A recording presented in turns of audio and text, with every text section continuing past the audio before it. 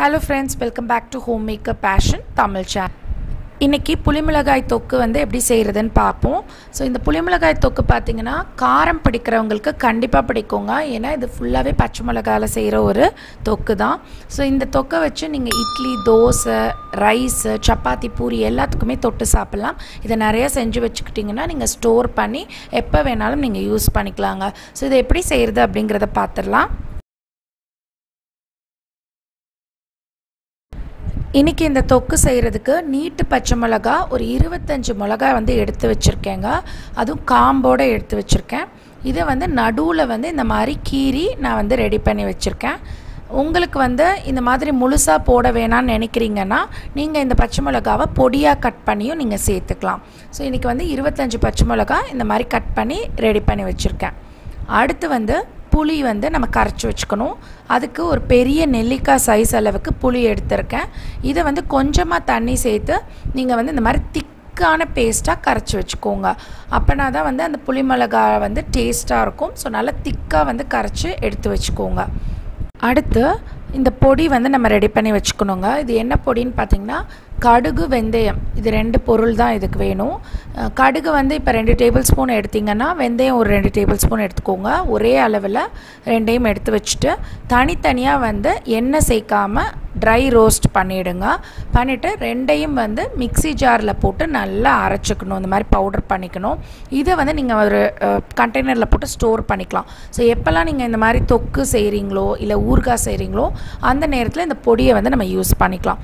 இன்றைக்கி வந்து இந்த புளி மிளகாய் தொக்குக்கு இது வந்து 1 டீஸ்பூன் அளவுக்கு நான் சேர்க்க போகிறேன். அடுத்து வெல்லம் வந்து ஒரு 2 டேபிள் ஸ்பூன் அளவுக்கு தேவைப்படுங்க. இப்போ நம்ம செய்ய ஆரம்பிச்சிடலாம். முதல்ல ஒரு கடாயில் வந்து 3 டேபிள் ஸ்பூன் அளவுக்கு நான் வந்து நல்லெண்ணெய் வந்து எடுத்து சேர்த்துக்கிறேன். இந்த தொக்கு ரெசிபீஸ் எல்லாத்துக்குமே பார்த்திங்கன்னா நல்லெண்ணெய் வந்து யூஸ் பண்ணுங்க. இப்போ எண்ணெய் சூடானதும் 1 டீஸ்பூன் கடுகு சேர்த்துக்கிறேன். இது நல்லா பொரிஞ்சு வந்த பிறகு ஒரு 1/2 டீஸ்பூன் அளவுக்கு பெருங்காயம் வந்து சேர்த்துக்கிறேன். இதை நல்லா மிக்ஸ் பண்ணிவிடுங்க. அடுப்பை வந்து மீடியம் ஃப்ளேமில் வச்சுக்கோங்க. அதுக்கப்புறம் நம்ம அரைச்சி வச்சுருக்கிற கடுகு வெந்தய பொடியை வந்து சேர்த்துக்க போகிறேன். அது வந்து 1 டீஸ்பூன் அளவுக்கு நான் இன்றைக்கி சேர்த்துருக்கேங்க. சேர்த்துட்டு எல்லாத்தையும் ஒரு தடவை மிக்ஸ் பண்ணிவிடுங்க. மஞ்சத்தூள் சேர்க்கணும். ஸோ அது ஒரு 1/2 டீஸ்பூன் அளவுக்கு மஞ்சத்தூள் சேர்த்துக்கிறேன். ஸோ எல்லாத்தையும் ஒரு தடவை கலந்து விட்டுக்கோங்க. இப்போ வந்து நம்ம எடுத்து வச்சுருக்கிற பச்சை மிளகாவை இதோட சேர்த்துப்போம். சேர்க்கும் போது கொஞ்சம் தள்ளி நின்னே சேருங்க. ஏன்னா அது வந்து வெடிக்கும். அதனால் தள்ளி நின்னே வந்து இந்த மாதிரி நீங்கள் மிக்ஸ் பண்ணி விடுங்க. ஒரு 2லேருந்து 3 நிமிஷம் வந்து இந்த பச்சை மிளகாய் நல்லா வதங்கணும். வதங்கி அதோட கலர் வந்து மாற ஆரம்பிக்கும். ஸோ அந்த ஸ்டேஜில் வந்து நம்ம வந்து கரைச்சி வச்சுருக்க புளி தண்ணியை வந்து சேர்க்கணும். ஸோ இப்போ வந்து ஒரு 3 நிமிஷம் ஆயிடுச்சுங்க. ஸோ இந்த கலர் வந்து எப்படி மாறி இருக்கு பாருங்கள். ஸோ இந்த மாதிரி பச்சை மிளகாய் கலர் மாறினோடையும் நான் வந்து இப்போ புளித்தண்ணியை வந்து சேர்த்துக்கிறேன். இந்த புளித்தண்ணி வந்து நல்லா கொதிக்க விடணும். ஸோ இது கொதிக்க கொதிக்க நல்லா திக்காக ஆரம்பிக்கும். அதே நேரத்தில் அதோட அந்த பச்சை வாசனைலாம் போயிட்டு இந்த மிளகாயுடைய காரம் எல்லாமே இறங்கிருங்க. ஸோ அது வரைக்கும் நம்ம கொதிக்க விடணும். கிட்டத்தட்ட ஒரு 10 நிமிஷம் வந்து கொதிச்சா போதும். ஸோ மீடியம் ஃப்ளேமில் வச்சுட்டு 10 நிமிஷம் கொதிக்க விடுங்க. இப்போ ஒரு லிட்டு போட்டு க்ளோஸ் பண்ணி நான் கொதிக்க விடுறேன்.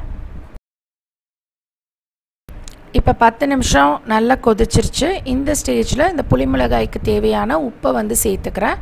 சேர்த்துட்டு அதை நல்லா மிக்ஸ் பண்ணிவிட்டு திருப்பி ஒரு லிட்டு போட்டு க்ளோஸ் பண்ணி ஒரு 5 நிமிஷம் கொதிக்க விடுவோம்.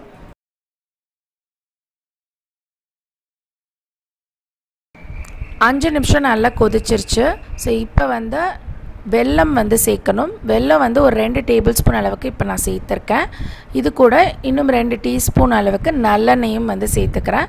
இதெல்லாம் சேர்த்துட்டு ஒரு தடவை மிக்ஸ் பண்ணிவிட்டு ஒரு 2லேருந்து 3 நிமிஷம் மட்டும் கொதிக்க விட்டால் போதுங்க. அதுவும் மீடியம் ஃப்ளேமில் கொதிக்க விட்டு அந்த எண்ணெய் வந்து நல்லா பிரிஞ்சு வரணும். ஸோ 3 நிமிஷம் நல்லா கொதிச்சு எண்ணெயெல்லாம் பிரிஞ்சு வந்துருச்சு. ஸோ இந்த ஸ்டேஜில் நம்ம வந்து அடுப்பு ஆஃப் பண்ணிடலாம். புளி மிளகாய் தொக்கு வந்து ரெடி ஆகிடுச்சுங்க. இனிப்பு, உரப்பு, புளிப்பு 3 சுவையும் கலந்த ஒரு தொக்கு தான் இதுங்க. ஸோ ரொம்ப சுவையாக இருக்கும். இட்லி, தோசைக்கு எப்பயும் சட்னி, சாம்பார்னு தொட்டு சாப்பிட்றது பதிலாக இந்த மாதிரி தொக்கு செஞ்சு தொட்டு சாப்பிட்டு பாருங்கள். நீங்கள் வந்து கண்டிப்பாக இன்னும் வேணும் அப்படின்னு தான் சொல்லுவீங்க. ஸோ இதை வந்து ட்ரை பண்ணி பார்த்துட்டு எப்படி வந்ததுங்கிறத எனக்கு கமெண்ட்ஸில் சொல்லுங்கள்.